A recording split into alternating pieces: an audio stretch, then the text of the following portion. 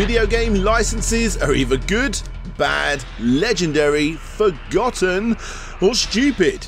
I suppose when you look at it like that, they're just like all other games. However, these games tend to stand out just a little bit more due to the overwhelming popularity of the license. Of course, this can be a good or a bad thing, as more often than not, these games are created for the same reason a licensed toy line is created.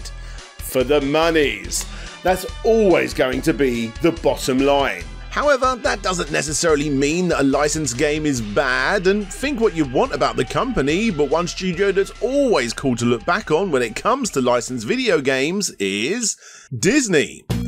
Sure, you got some stinkers, but on the flip side, you have some great, sorry scrub that, utterly fantastic games that no matter what generation you grew up with will surely have made some kind of impact on your life. Aladdin for the Mega Drive or Aladdin for the Super Nintendo.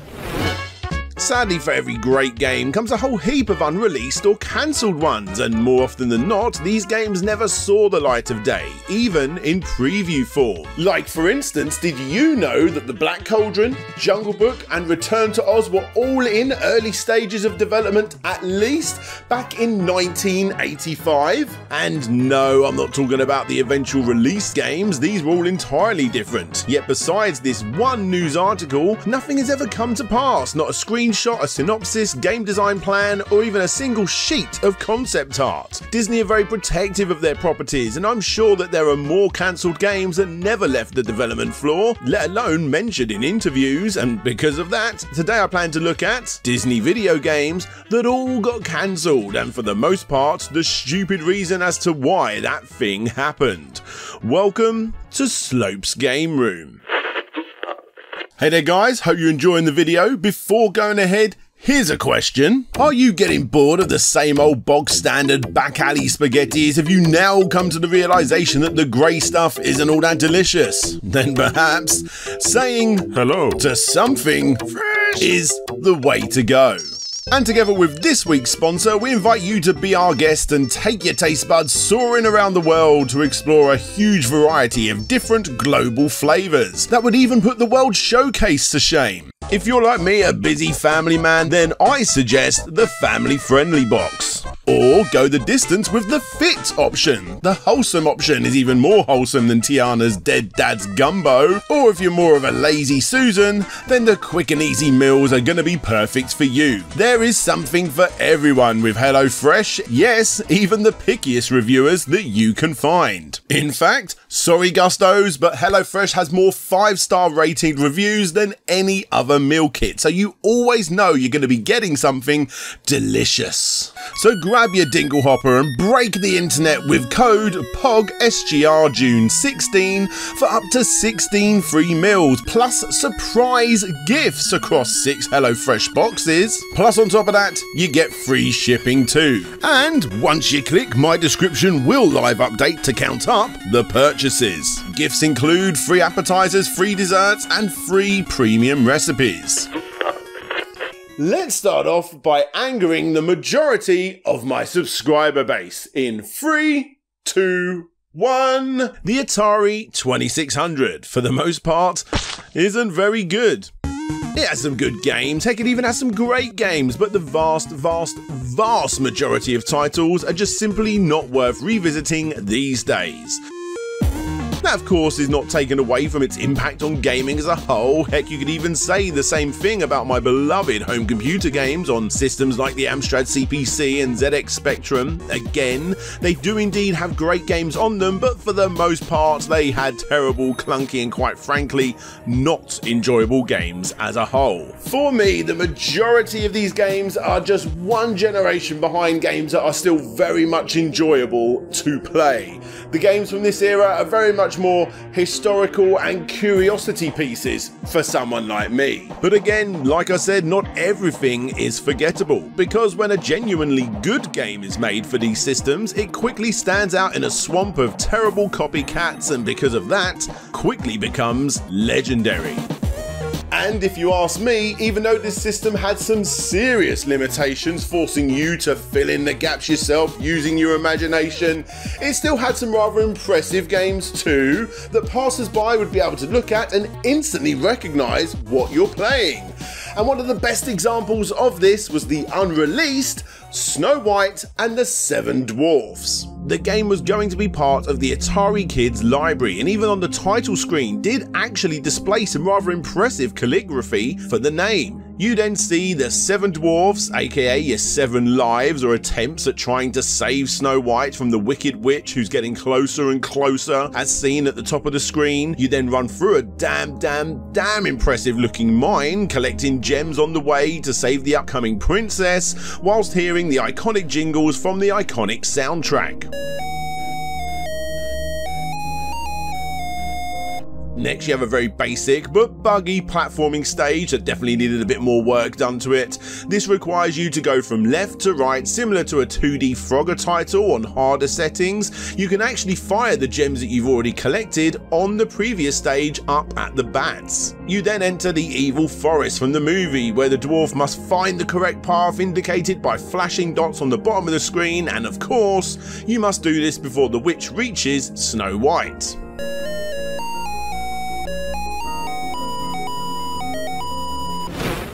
And that's it!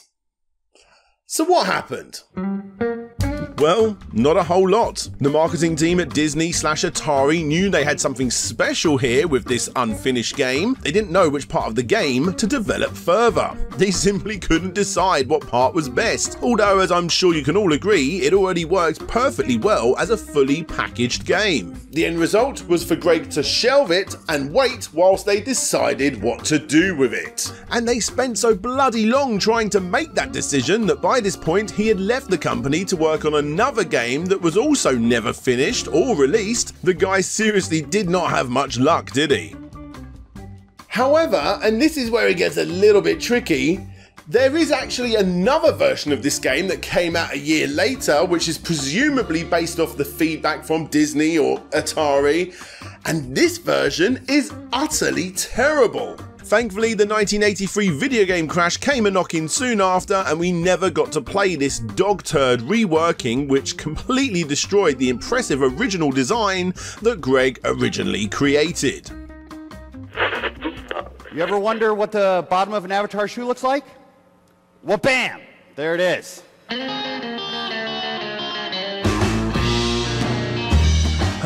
The Kinect. That thing we all went crazy for until we actually played it. Back when Xbox was finally giving us something from Rare, which no doubt helped the sales of that bad boy and then some, before it became a heap of wires behind your telly you quickly forgot about. But Microsoft didn't. With Kinect, we made you the controller.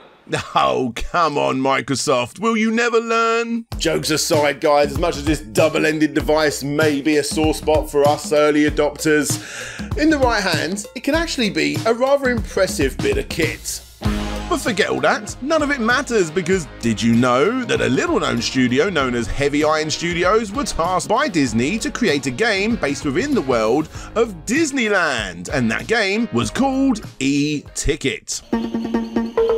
In the preview, we can see our guest entering the world of Adventureland, exploring the overly detailed worlds that Heavy Iron had made recreating the park, and you can even get your picture taken with Winnie the Pooh, as well as going to conduct a little orchestra thing with the iconic Tiki Birds. But without a doubt, the most impressive part of this demo was the Jungle Cruise.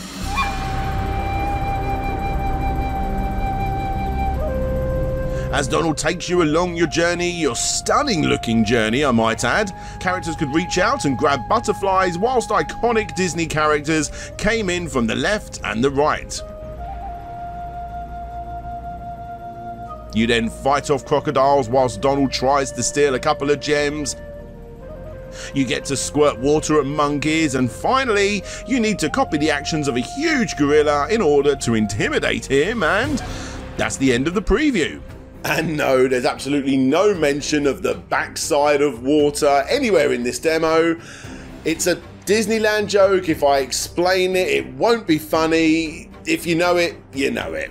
besides the absence of a water's behind, it looks really well made, not just the ride section itself, but also the entire Disneyland/World hub. So what was the problem? Well, I think this one's pretty obvious, isn't it? Yep. Another game was released that was pretty much the exact same thing, but this one was done by another studio called Frontier Studios. Now, according to the developer on this unreleased version of the game, who was kind enough to give me some feedback, he informed me that development on the title was absolute hell. The team would get nothing but constant backlash from the producer at Microsoft Studios that was in charge of the project, constantly telling them that it needs to look better, it needs to look better, it needs to look better. Nothing they could do would ever please the guy at Microsoft Studios, yet, when you look at it for an early mock-up, it's arguably better looking than what was eventually released. Either way, these guys never got the deal, and it was believed by the dev that I spoke to that they never were going to be getting the deal either. The guy at Microsoft Studios that looked after this title simply wanted them to make a prototype so that Microsoft could pass it on to a studio that they already had a relationship with. The relentless asking for the team to go back and make it look better over and over and over again, even though arguably it did look better than what was eventually released.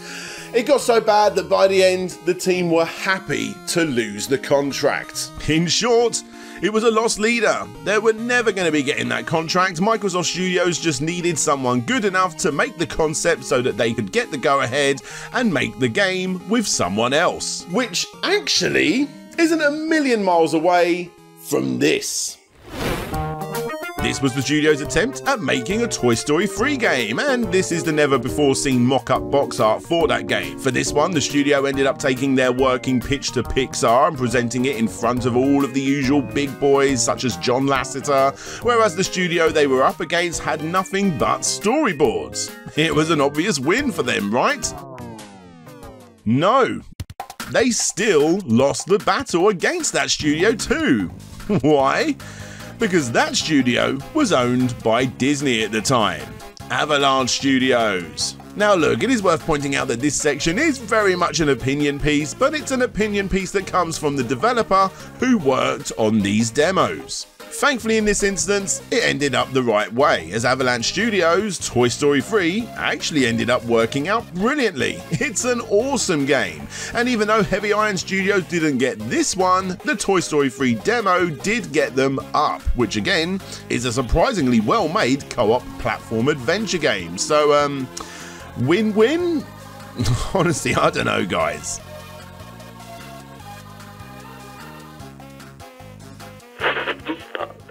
When looking back at the amazing lineup of Disney video games that you guys remember, it's easy to forget that these games are created to do one thing: sell, sell, sell.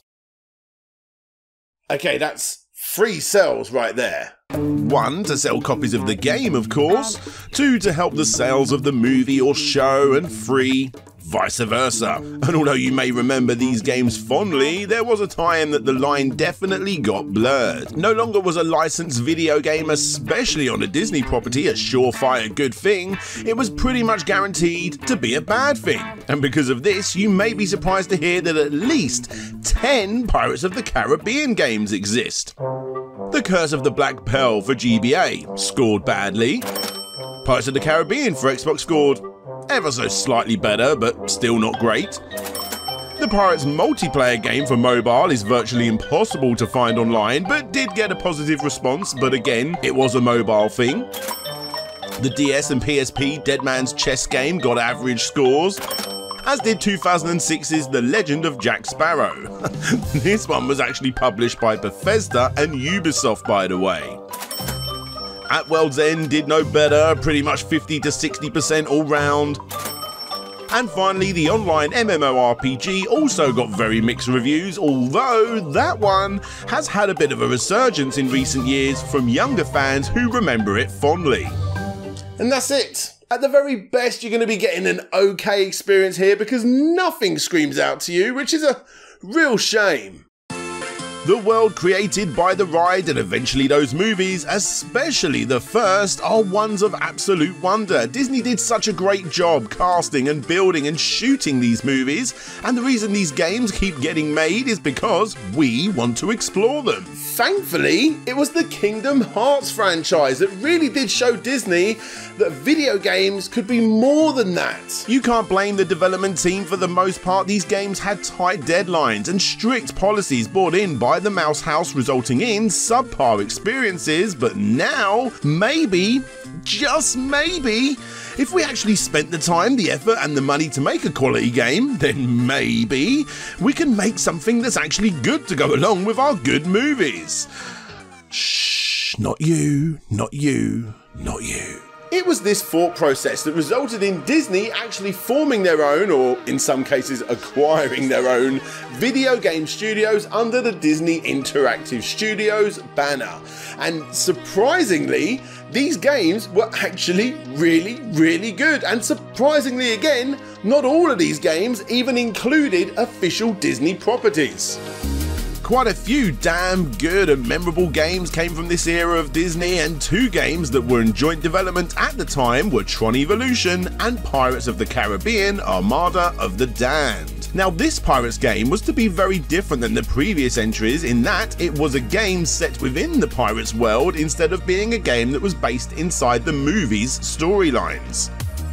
You don't play as Jack, you are your own pirate, set before the events of the first movie, who is killed and then resurrected in order to plunder all that typical pirate booty. Taking a Fable sort of approach, the game played out based on the decisions that you made in the game. Very few set pieces and music scores would be used in the game from these movies, and almost no returning characters besides a mini cameo here or there would make a return at all. This may sound like a recipe for disaster, but in actual fact, the idea was to create something completely unique and something that would stand on its own rather than being shoehorned into the random movie action shots. The game was also headed by Dan Touch of Dragon Age Origins fame, and of course, it was cancelled. Even though this almost finished game was heavily talked about and very well reviewed after it was shown off at E3, only 4 months later it was cancelled. And the reason? Disney couldn't work out how to publish games. In order to make their dent, they had several studios under their belts all at the same time, and everything pumped out was good, but didn't exactly set the world on fire. Take these mammoth projects and compare them with the money being made by third-party studios on mobile, and it's easy to see why Disney wasn't exactly thrilled. This resulted in the studio firing almost everyone, cancelling Pirates, and then rushing Tron Evolution, with the remaining demoralised skeleton crew of developers who all knew the writing was on the wall. What Disney should have done in hindsight was create one, maybe two awesome games, give them the love they needed during development, and then of course market them right before starting the next big game, and then, well, maybe one or two more titles in development. Build up slowly, Disney. Don't just buy everything and then release everything all in one go. It's never going to work for you. Take your time and release a game that stands the test of time. Which they actually did. With Disney Infinity. This was the real reason why so many games that we do and do not know about got cancelled. They needed to focus on just one game, and they did that with Disney Infinity, and although that too eventually got cancelled, for the people out there that played this when it was out in its heyday, they'll all tell you that this was probably the best Toys to Life experience ever made. It's just a shame that so many other awesome games got cancelled, including this one.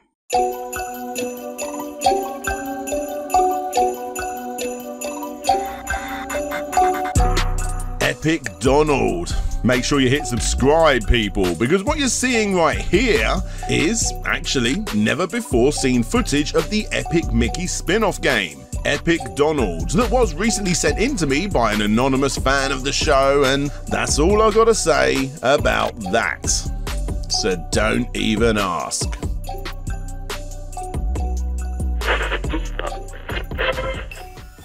Hey there guys, thank you all so much for checking out this video. It was a completely randomly edited video, this one. I just went crazy this last week, just collecting all of this information from people like the guy who worked on the Disneyland e-ticket game, the people that worked on the Epic Donald game. I am trying to just put this information together and give it out to Patreons as a little bit of an extended version, including the interview and all that sort of stuff, but I am needing to get all of that confirmed with the people. It's been a crazy week for collecting all this, and yeah, I hope you liked seeing some of this exclusive stuff and, you know, hearing these crazy stories. It was really fun researching this one, and yeah, guys, thank you all so much for checking it out. So this is the part of the video I'd like to give a massive shout out to all of my Patreons and YouTube members, with an extra big shout out going to these following Patreons and YouTube members. Links all down below, guys. Aaron Gorman, Akatimo84, Andrew Dalton, Arista, Benjamin Guy, Big Rico, Boots and Pup, Bram Perez, Chevmatic, Christopher Devero, Clan Bob, Conrad Constantine, To Action Saxon, Dina81, Game Apologist, Gary Pinkett, Ian Quell, Intrigued Gaming, Ataki Teacher, The Ashen Knight, Jay is Manchild, Jabba Al Aiden, James, Jeff Mianowski, Jeremy Bauer, Jeremy Rodriguez, Kinglink Reviews, King of Carrot Flower, Lucas Softail, Man Shovel, Matt Jackson, Michael Ridley Dash, Mike Fallon, Mind of the Unsane, Nicholas Burtner, Nick Pollard, Over Giles Zane, Roll VP, Ray Blair, Retro to Next Gen, aka Lou, Richard Alderjick, Rovan Army, Sir Nilsson, Shade Silent, Shadow Dragon, Shapey, Solix Captor, Taylor Rainwater, That Gamer, The Cunning Linguist, The Old Man Cometh, The Sneaky Ferret, Tim Lund, Todd Paul Float G, Vitas Varnes, Vike Echoes, Wobbles and Bean, The Wonder Ducks, and Ye Old Hamburglar. Like I said, guys, thank you all so much. All of these names you see down here, these are the people that support me every single month, and they allow me to just keep, you know, doing the stuff that I'm doing right here. So if you like this sort of stuff, you can obviously become a Patreon or YouTube member too. There's links down below for that, or simply a like, a comment, a subscribe.